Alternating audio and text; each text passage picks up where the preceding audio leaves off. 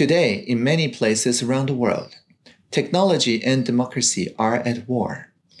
Technology bolsters authoritarian surveillance, and they corrode democratic institutions, while democracies are fighting back with more and more regulation. However, this conflict is not inevitable.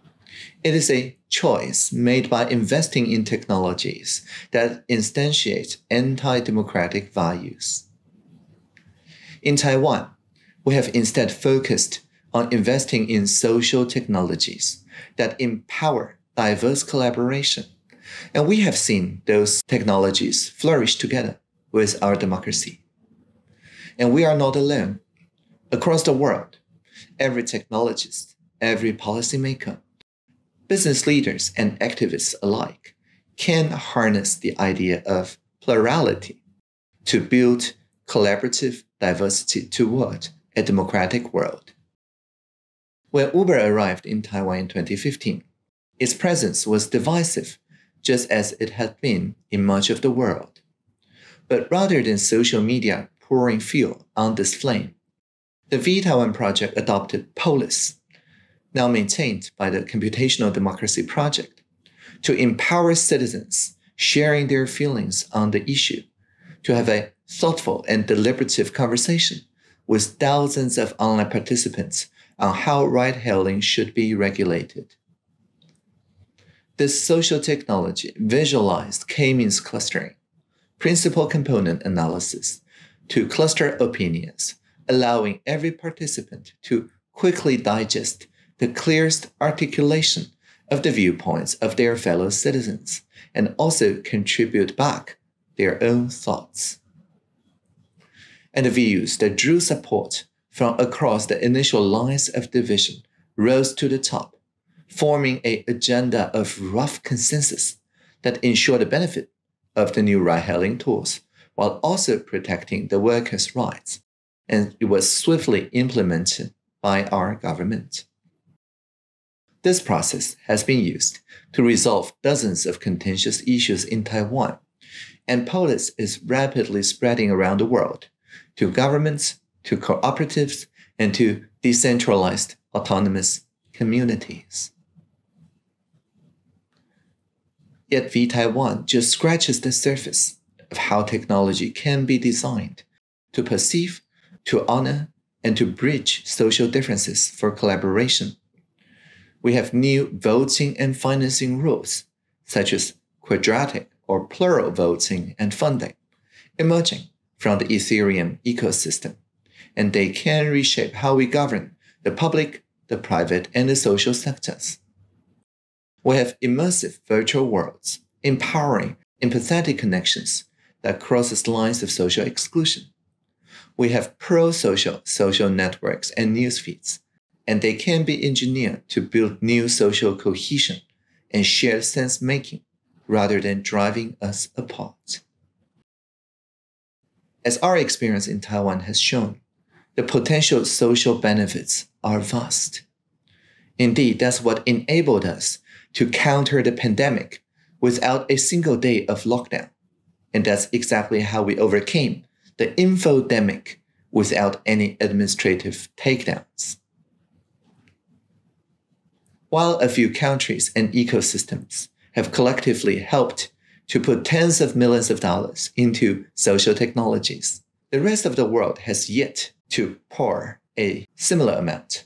Instead, hundreds of billions are invested into, for example, automating away human participation, into centralizing power and strengthening surveillance, or into speculative cryptocurrencies, or addictive antisocial social media, or escapist so-called metaverses, and so on.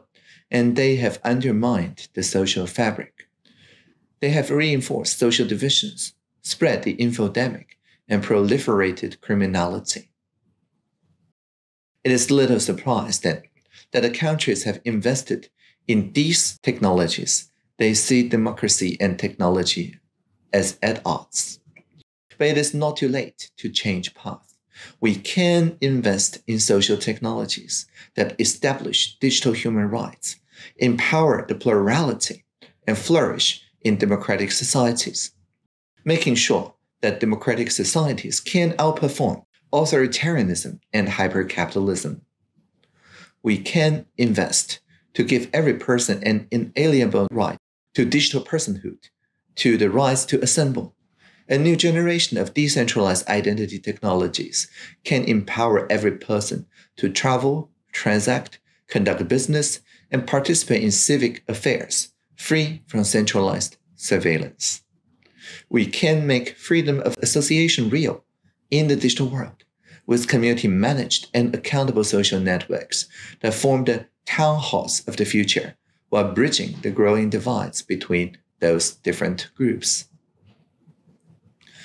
Also, we can work together to secure digital property rights by creating the public markets and the main streets of the future with secure and privacy-preserving sharing of data or data altruism, sharing computation or citizen science, and storage too across peers, free from the control of the current platform monopolies.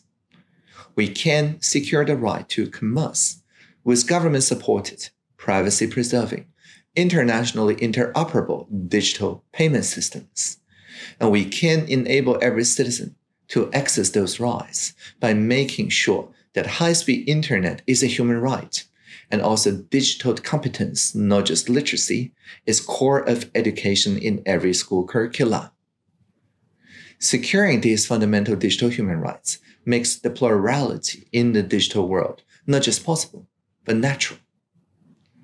In Taiwan, the ideographic characters for digital and plural are the same, 数位. And the 数位 experience in similar ecosystems to Taiwan has shown how these foundations, even in the very beginning, in a very nascent form, promotes flourishing democracy. The secure and private identities allows our citizens to participate in thoughtful deliberations and reasoned compromise, as we have seen in Taiwan and Polis, without facing attacks from the trolls and bots. Privacy-enhancing data sharing allows our neighborhoods and communities to provide services from pollution monitoring to mosque availability for themselves, rather than relying on any lock-in of proprietary platforms. Open and reliable payment systems allows new and creative forms of crowdfunding to support public goods without heavy-handed bureaucracies. And our peer-to-peer reputation systems empower civil society to combat misinformation, disinformation, and malinformation, often with humor. The humor over rumor approach maintains vibrant open speech. However, these successes only again scratch the surface of what would be possible if the human and financial resources of the global high-tech innovation machine were focused on empowering deliberation, compromise, and plurality at scale. One recent concept to enable peer-to-peer reputation is soul-bound tokens. The core of the paper, Decentralized Society Finding Web3 Soul, or DSOC, in which Vitalik Buterin co-authored with the Radical Exchange founder Glenn Weil and Flashbot strategist Pooja Ohava this past May. The term soulbound, proposed by Vitalik earlier this year, was inspired by the online game World of Warcraft. In the game, certain items with special powers, such as a sword, cannot be transferred or sold to others once they have been collected by a player. And this is called a soul-bound item. And the benefit of soul binding is that it avoids speculation on the item while increasing participation. Players cannot obtain such items while hiding. They must make full use of such soul-bound items to face genuine challenges and tasks. Well, games offer rich metaphors for the journey of life. While earning swords offer a player advantage, winning in the game requires a massive coordination among larger groups, such as a guild, where the sum is greater than the parts. So, when we're building the plurality on the future of the internet, can we follow the same rules? As the authors note, soul-bound tokens are also community-bound tokens, as they represent participation in groups. And in the recent past, speculative, wholly transferable virtual assets are moored to community coordination, such as the various coins and the NFTs. They have been the focus of attention. However, transactions based solely on anonymity and unilateral transferability is essentially a cynical conduit for human greed. As we have seen, rug pulling, vampire attacks, Sybil attack, so-called airdrops, and phishing scams are some of the most notorious examples. Now, solutions to these problems are floated in Vitalik and his co-author's paper. One idea is that a soul represents a pseudonymous account tied to a person or an identity. So this identity may be not a natural person, but a legal person. But the idea is that the SBTs, the tokens, are the badges collected in the account. These badges represent non-transferable membership to communities. So in other words, once you mint an SBT, you cannot give it to others. Communities can issue SBTs to each other. For example, my office in the Social Innovation Lab in Taipei City can be a soul distributing SBTs to various resident organizations. Likewise, a university can distribute SBTs to its affiliated schools. Through giving and receiving in various social relationships, SBTs act as mutual authentications. And as a result of their ongoing public interactions, parties increase authenticity and mutual trust. Many online games offer not just swords, which you can unilaterally wield, but also voting rights on how to steward your guild's gold. Similarly, souls accumulate SBTs that reflect their solidarities and the rise to participate. While such social advantages may become the source of inequities, SBTs allow participants to see and thus adjust to such advantages, encouraging social diversity and cooperation across these differences. And what if you lose your account, or if the soul is hijacked? Well, it's easy to recover the SBTs by asking the issuers to revoke and reissue. And the authors also propose a more sophisticated security mechanism called community recovery, where you can ask a diverse set of connections represented in your SBT communities to recover your entire account together. After my dialogue with Vitalik on the Innovative Minds with Audrey Tang podcast, I believe two avenues are now open. First, SBTs have the potential to supplement the shortcomings of cross-border public participation. Case in point, currently no universal authentication mechanism exists for those wishing to take part in the polis-like civic conversations remotely. And why? Well, because the individual has never been to our country and does not have a local mobile phone number or a visa or identity certificate. SBTs can bridge this authentication gap in such cases by leveraging shared community bonds. Moreover, while identity authentication is often done on an individual basis worldwide, SBTs view communities as first-class citizens. And this approach can alleviate headcount competition in our decision-making. It reminds me of Polis. This popular tool when used in Taiwan for gathering opinions. It treats individuals with very closely related preferences as a community, as a unit. And anyone wishing to place an issue on the top agenda must persuade all other communities. And this is in direct contrast to the 51% takes-all approach. So it goes without saying that I am very pleased to see SBTs following suit by rewarding collaboration across diverse communities and also building intersectional identities from the overlapping groups. In this way, we can ensure truly inclusive co-creation, even for very large-scale referendums. And this is critical in guaranteeing that the voice of all are heard clearly and fairly. The concept of SBTs shows how innovative mechanisms in social technologies can create new avenues for our democracies. And while these tools can transform our public sector around the world, they are not only relevant or even primarily relevant to national-level democracies.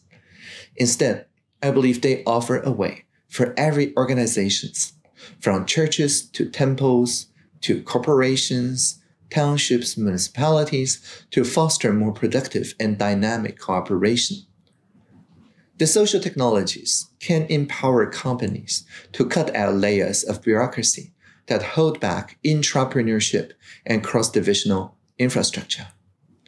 The social technologies can allow data sharing that contains and cures disease like never before, while protecting individual privacy and community control.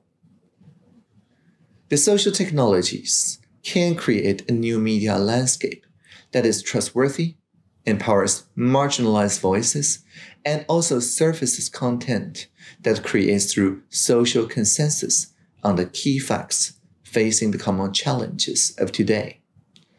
So, plurality is not just for politics and governments alone, any more than the internet was for military and universities that first built it. Instead, plurality is a new social technological paradigm that can transform every sector and the life of every individual for the better if we learn how to work on it together.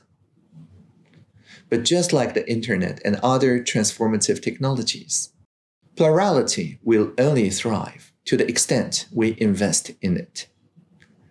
The internet began as a network established by the United States Defense Department's Advanced Research Projects Agency, or the ARPANET, to experiment with new decentralized interface designs.